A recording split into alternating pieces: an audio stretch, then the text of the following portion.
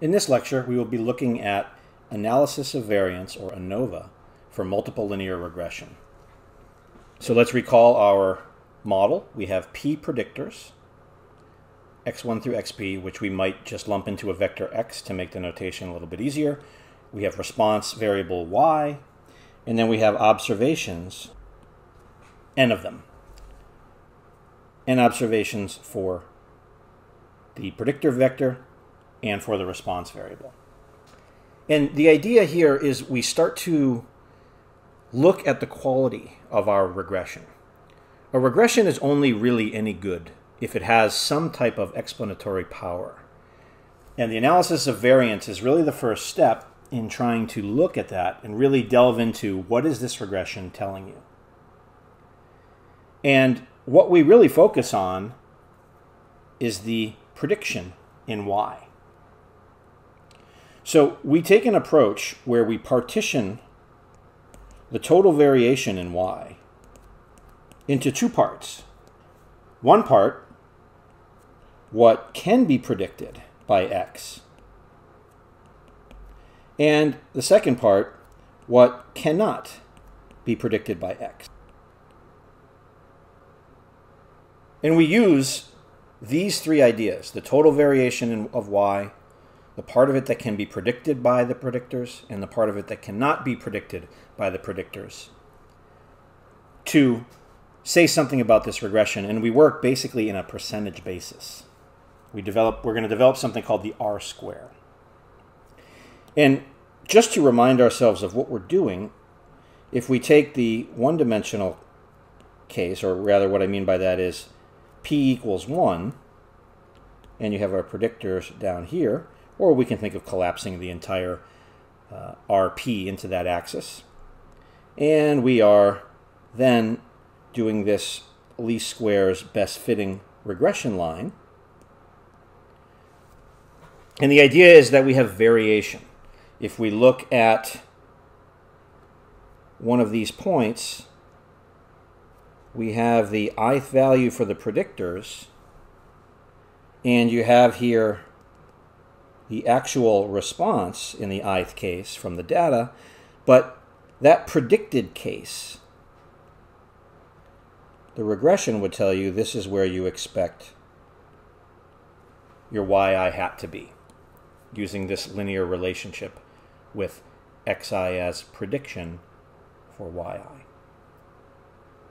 And so you have this variation vertically in the data between where the points actually are and where they are predicted to be on the line, or in the higher dimensional case, the hyperplane. So we define three things. So the first is the total sum of squares, or total SS. And these are the sum of the square deviations of y from its mean. So the total sum of squares is equal to the sum over all the observations, I equals 1 to n, of yi minus y bar squared. So the sum of the squared deviations of y from its mean. Then when we come back to the parts of the regression, the part that can be explained by the regression and the part that can't. So this is going to be our total variation in y. So we have the square of the deviations of the actual observed values for the response and the sample mean of the response.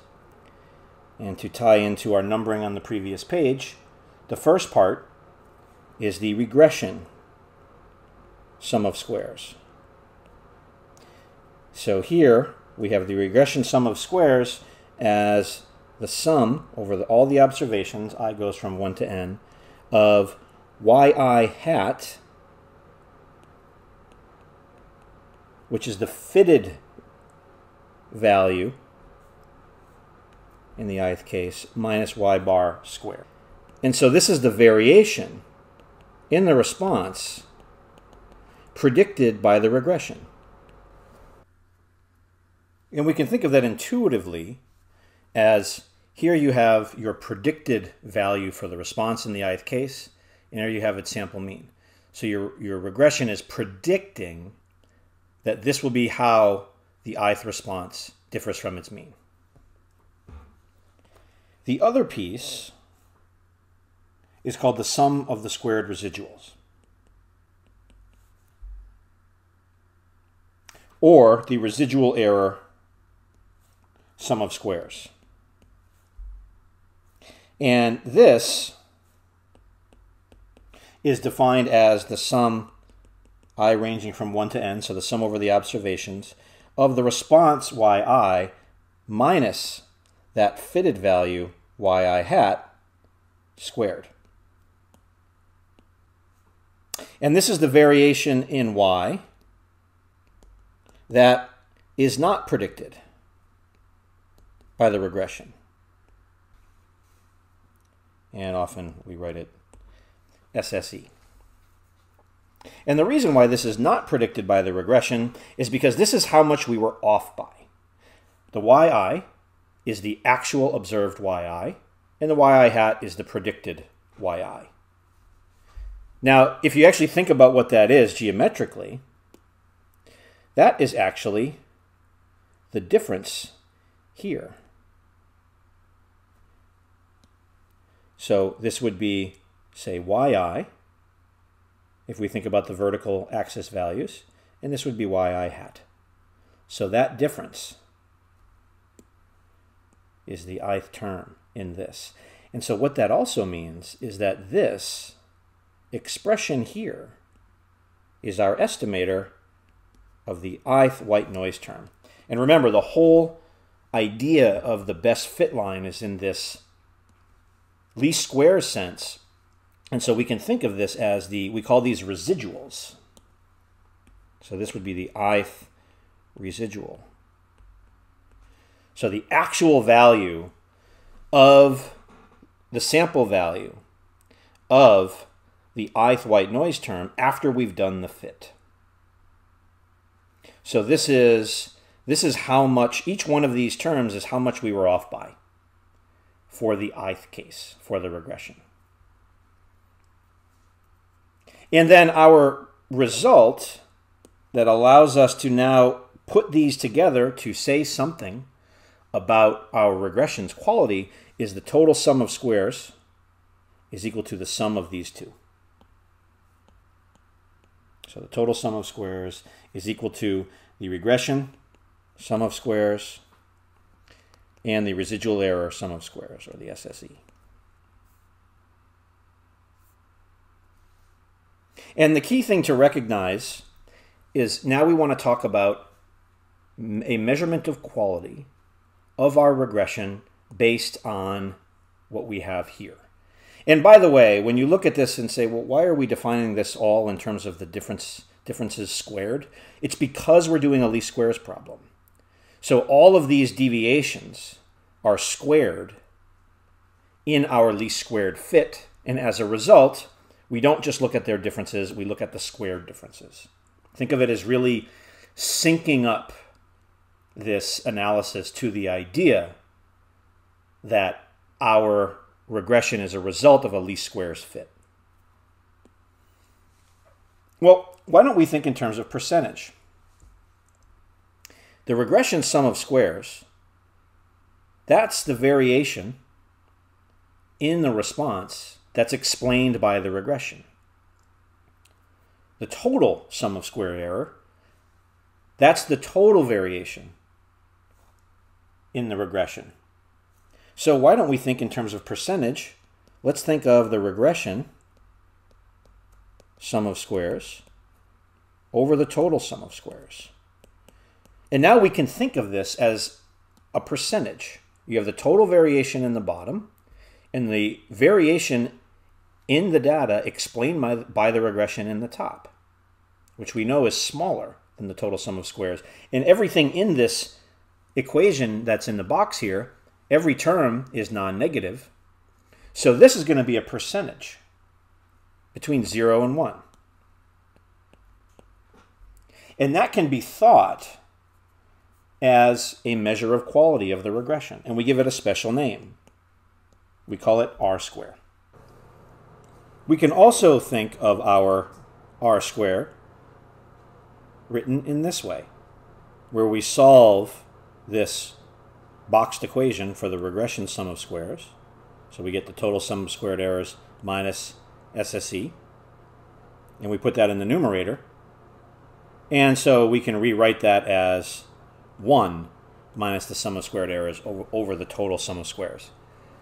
And we will revisit that when we do something called the adjusted r square.